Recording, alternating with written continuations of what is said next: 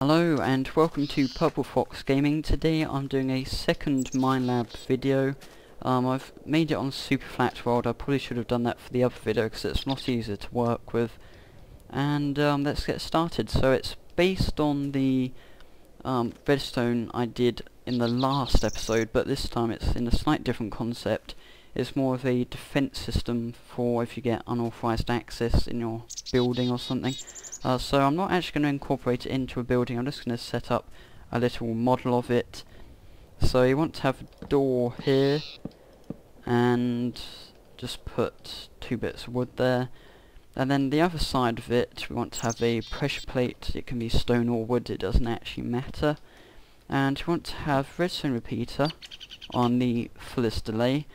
And then we want to put a little T-junction of redstone there. And you want to put another 2 redstone repeaters on each side. Hopefully I'll get them around the right way. And then over here you want to have another T-junction where the dispenser is facing towards the door. So I'll just fill this up with 64 arrows.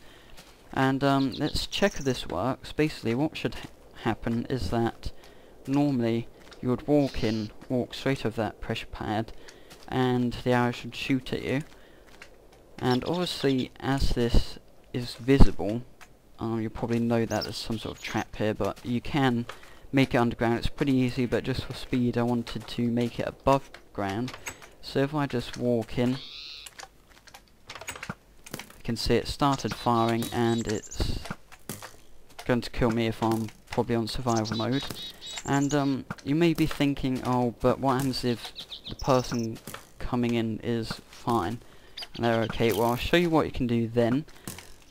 Basically to stop this you've got to break the circuit, so just wait for the pulse to finish. That's the wrong way, so I'll just put that there.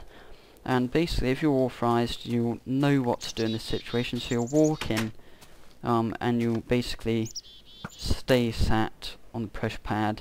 It will fire 1, but that's not going to kill you, but then you have to keep on standing on it and it basically disables the dispenser. And that's what's quite good about it. But unfortunately there is one flaw with this, and that is the fact that to reset it you do have to break the circuit and put it back in. And also if it's above ground this is really easy, but if you're incorporating it into a building then you will have to probably dig up the floor and reset it. But I suppose it's just like an alarm, you reset it and all of that.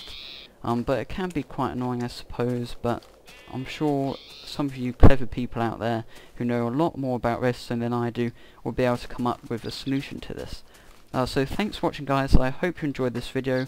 Remember to like and subscribe if you enjoyed watching, and I hope to see you next time.